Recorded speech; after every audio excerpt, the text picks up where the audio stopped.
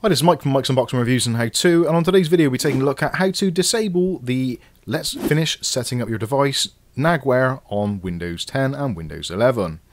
The first thing we want to do is to go into our system settings, so in order to do that you can click on the start flag down here and choose settings, or alternately if you want to be a flash person then you can press the Windows key and I.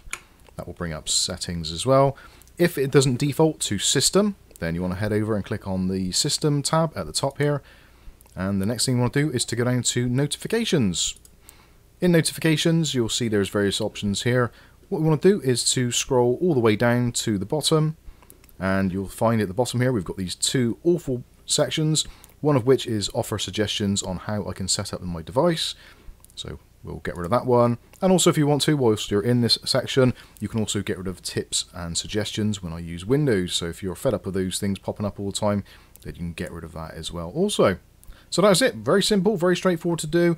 That setting will remain in place over Windows updates. At least we've been relatively reliably informed. So if you do Windows updates or large system upgrades, then you should find that you won't get that Finish Setting Up My Device Nagware.